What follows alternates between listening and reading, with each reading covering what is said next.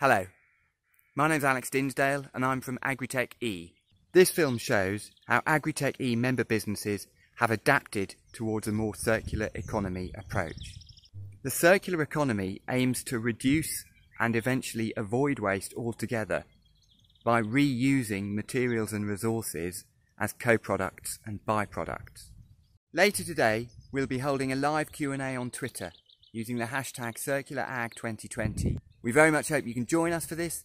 You can find more information on it on the Agri-TechE website. Thank you very much and enjoy the film.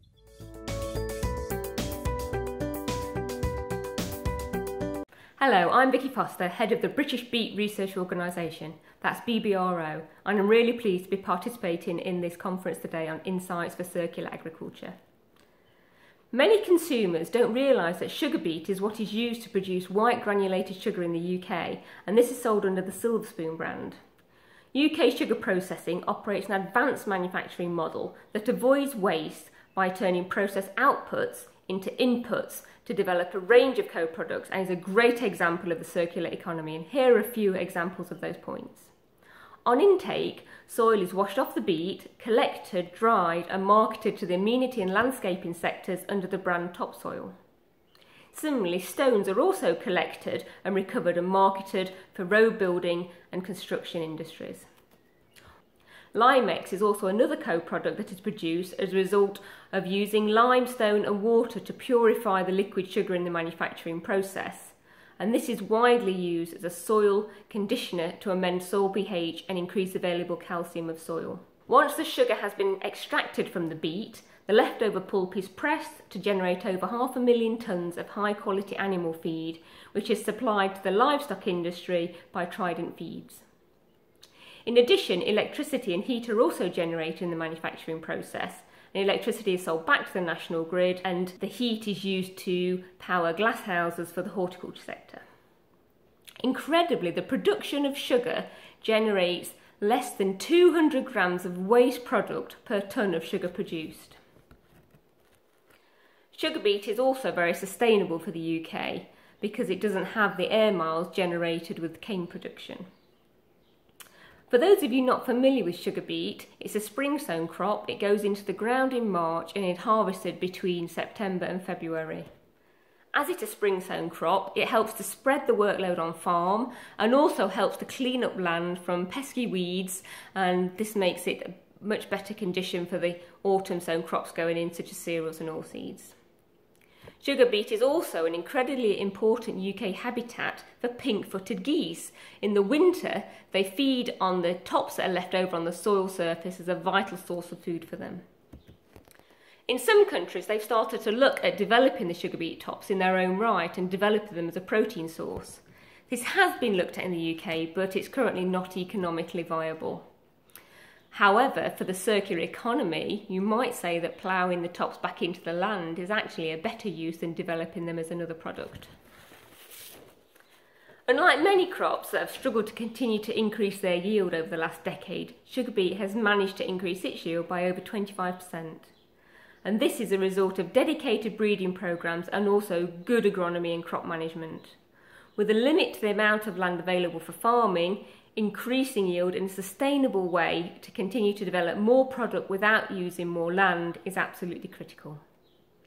If you'd like to know more about the activities of the BBRO, then all week we are also holding our Beetfield Virtually Live event, and you can find details of this on the BBRO website.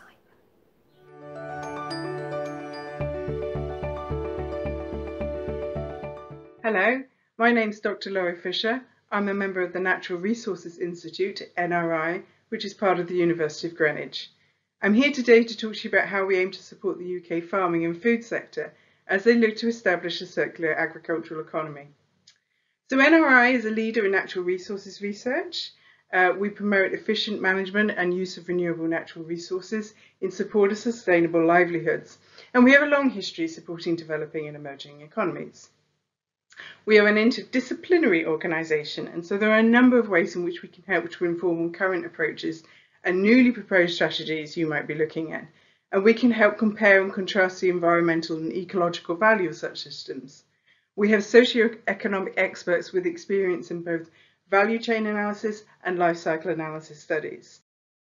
So you'll find me mostly at the Produce Quality Centre, and this is where we work in collaboration with NIAB EMR, and we have excellent post-harvest research facilities there, and we can look at simulating storage environments for produce, all kinds of produce across the whole supply chain.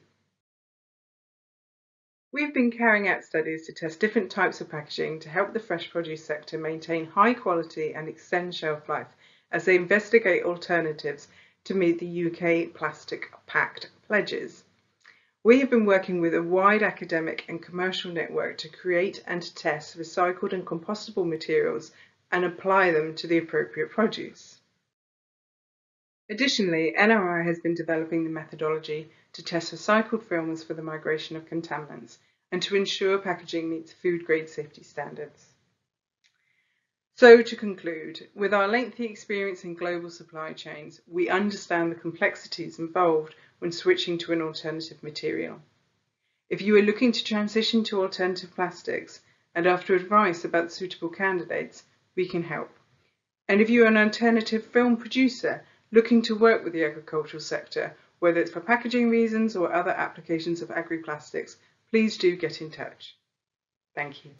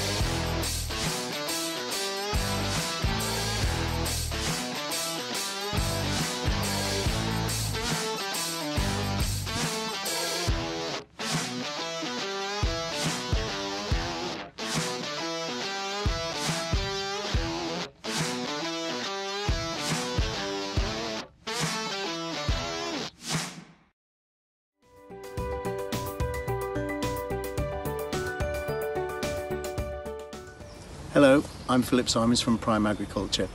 We're an agronomy partnership of 11 partners working predominantly in East Anglia.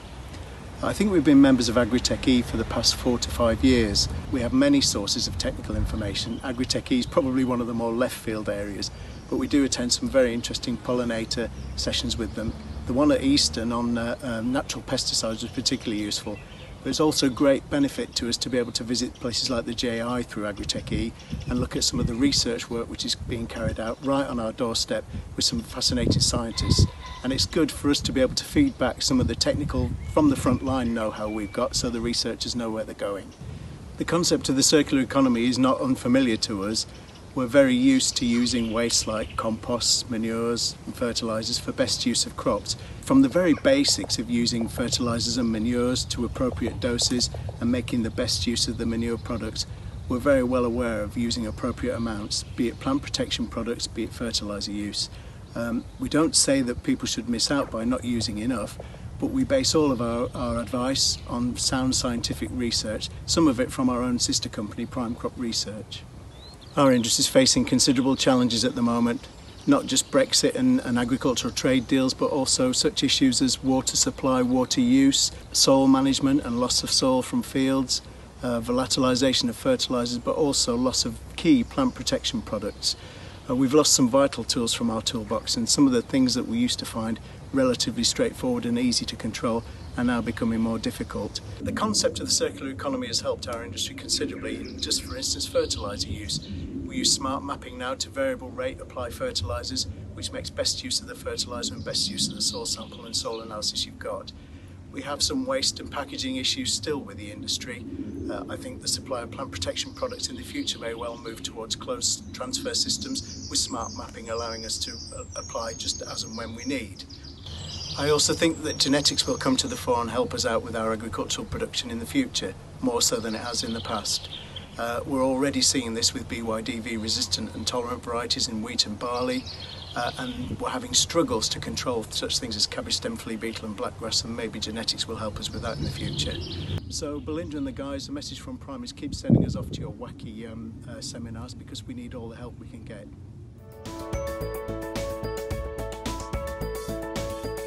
Good day everybody, I'm Peter Vanessa and I work as a Two-Blaze group leader in the Sainsbury Laboratory in Norwich on the Norwich Research Park. I'm also part of the management team of the Two-Blaze Foundation, an American non-profit organization that improves human well-being by delivering successful, sustainable, environmentally friendly genetic solutions that increase the supply of safe and healthy food. Our key area of focus is to combat plant pathogens. Plant pathogens cost us 15% of worldwide crop production every year and can cause disastrous epidemics. Our scientific team in the Sainsbury Laboratory has a successful record of designing durable crop disease resistant solutions to these destructive plant pathogens. And this success can help farmers in the developed world and in the developing world to use less land and chemicals while achieving the same or greater level of production. So in a way, the circular economy is in the Two-Blaze own DNA, because we are striving to build a world that eliminates crop waste and reduces agricultural impact on the environment and a living space, while helping farmers to remain productive and profitable. We share this goal with our long-term partner, the Sainsbury Laboratory. I'm looking forward to participate and contribute to this Agri-TechE event on the circular economy. And I will leave you with an introduction video that will give a bit more detail on the Two-Blaze Foundation and what we do.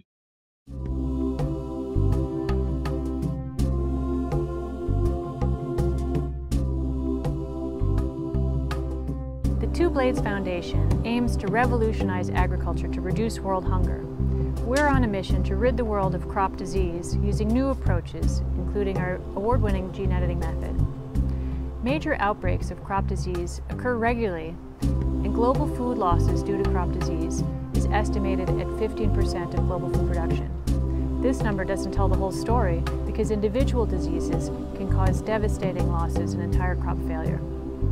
These losses disproportionately impact the 500 million smallholder farmers in developing countries, bringing hunger and social instability. Two-Blaze Foundation has advanced disease solutions to tomato, potato, cassava, and other crops. Sparing losses from these crops would benefit hundreds of millions of people. Our approach is to find and combine disease resistance genes from natural sources, introduce these into crops so that they can resist pests without the need of any pesticides. Our success will be catalytic. It will be replicated by our partners so that they can in turn address other crops and other diseases. And our stable resistances can be introduced through conventional breeding to a wide range of crops.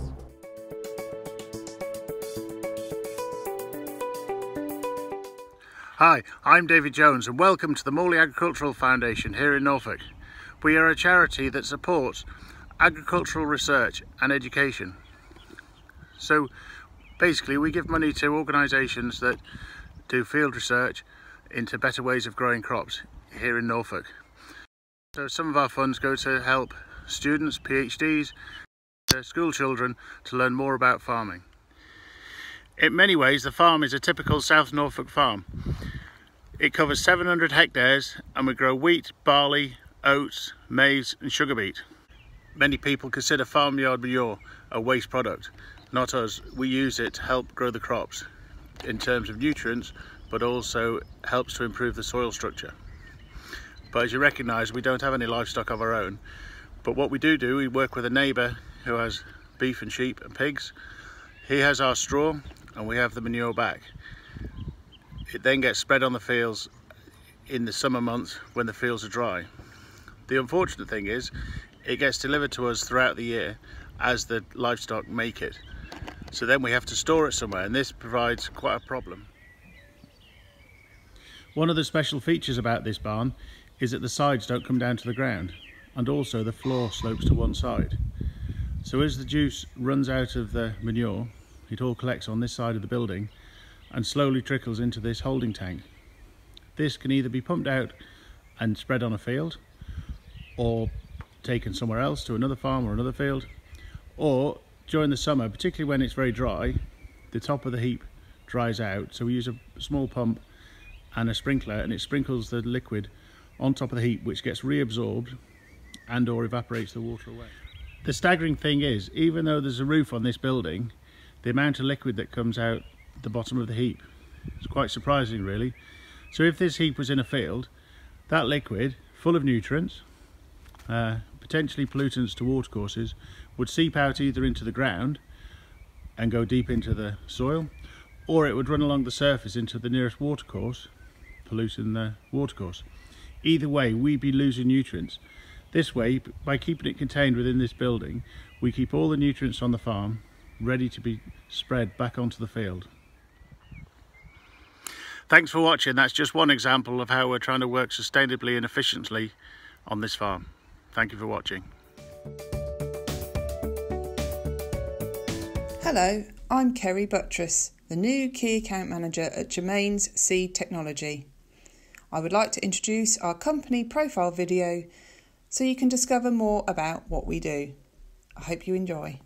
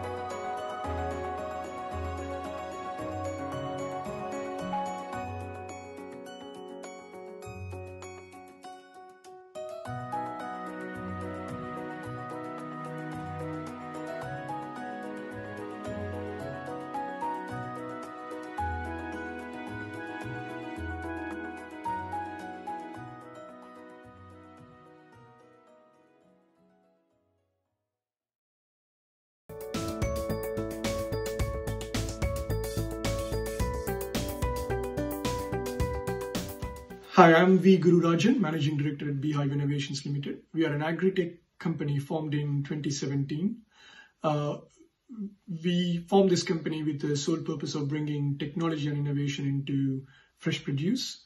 We work on a number of projects, and most of these projects are being worked towards the following objectives. Either it is to reduce the food waste, increase marketable yield of the crop that we are working on, increase or enhance the produce quality of the product that we work on, and finally to bring in new value addition within the supply chain. And this new value addition could either be a product innovation or a process innovation.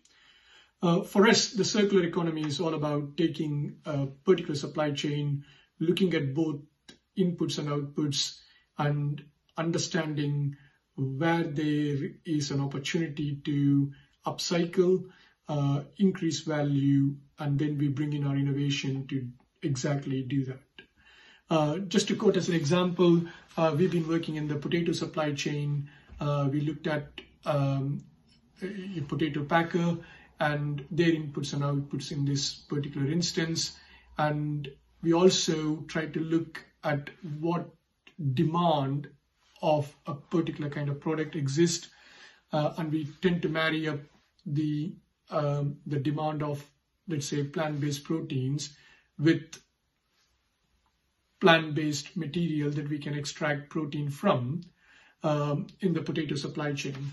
And we take the lowest common denominator of the value that currently exists in the supply chain, we upcycle it and create new value product that can then cater for the demand that exists elsewhere in the industry. By doing that, we reduce the waste, increase the value, and therefore we create a full circular economy with no waste coming out of the system.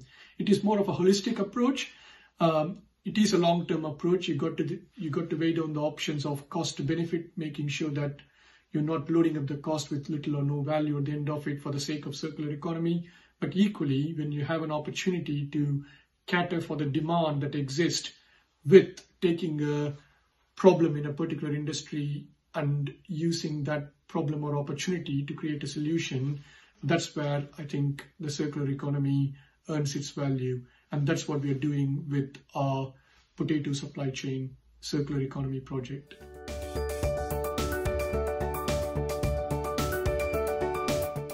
Hi, I'm Ed Bramman-Jones of the Norfolk Rivers Trust. We're a charity that was established in 2011, looking at restoring, protecting and enhancing the water environment of Norfolk and its neighbouring catchments.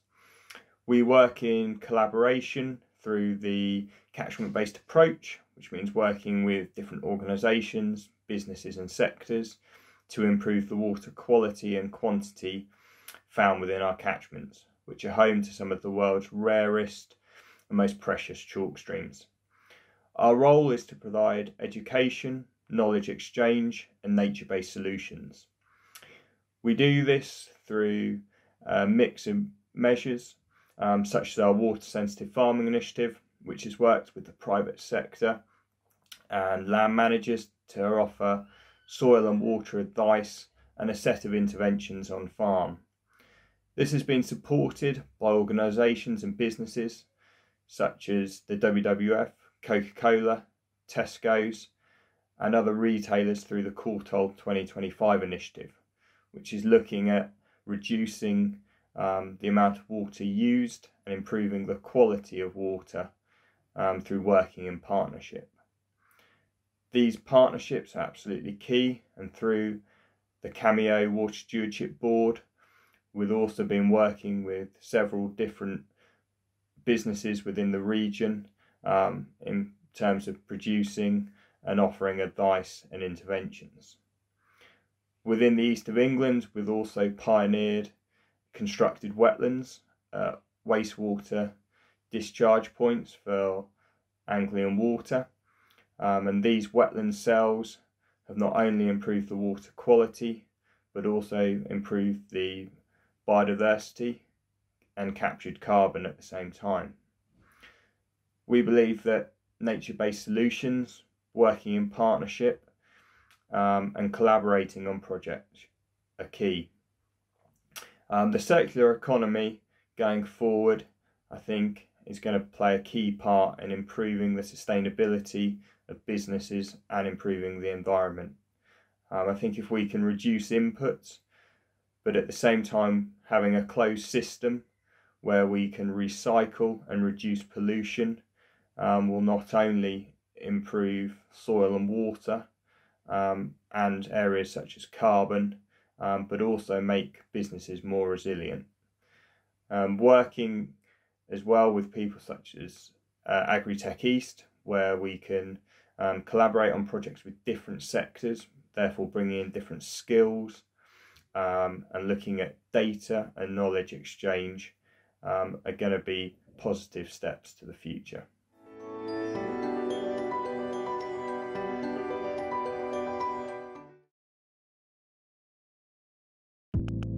Welcome to the new digital agriculture workflow, integrating multiple pieces into one solution for smarter and more sustainable farming. Today's farm decisions need to happen in an instant, with the right tools and data when and where you need them the most. Pix4D technology harnesses the power of drone and sensor solutions to make operations and data gathering as simple as possible. Drones are tools that address multiple fields of application, including crop scouting and analysis through to damage reporting and variable rate mapping. With our technology, digital mapping gives you better insight into your crops from above and serves as the foundation for your groundwork. Pix4D's software solution for agricultural mapping, Pix4D Fields, is central to the workflow of farmers and service providers working as a toolkit, which evolves with our users' needs to improve farm productivity and potential. With decisions being made in field, Pix4D Fields can help you go from images to insightful maps in an instant. When it comes to crops, we know the importance of boots on the ground, so we developed Pix4D Fields to bridge the gap between the visible and the invisible, helping deliver further data to your existing workflows. With Pix4D Fields, you can access your project data both in the field and in the office. To enable faster decision-making and operation planning, streamlined across locations, our Data Sync feature allows you to effortlessly share your data across multiple devices and stakeholders in your organization. Pix4D Fields focuses on making data intuitive and easy to interpret, helping you take your knowledge to the next level by correlating what you know with what the maps show. With Pix4D Fields, you can analyze and share farm and field insights with relevant stakeholders to interpret and access, giving you the information you need to make the best decisions. Advanced features such as the zonation tool turn index maps into zones for your prescription rates. Maps generated in Pix4D Fields need to be useful, manageable, and easy to connect with your existing farm machinery and tools used in field. Pix4D Fields exports can be uploaded to most major farm management platforms for further insights, or directly to your tractor terminal. Whether you're trying to provide a better service to the farmers you work with, or aiming to improve yield, quality, or reduce cost, Pix4D Fields is here to work for you. With Pix4D Fields, create and analyze real-time maps of your crops. Tackle your everyday challenges like crop protection, breeding, digital scouting, insurance, crop production, irrigation, and erosion control for you or your clients. See your crops like never before.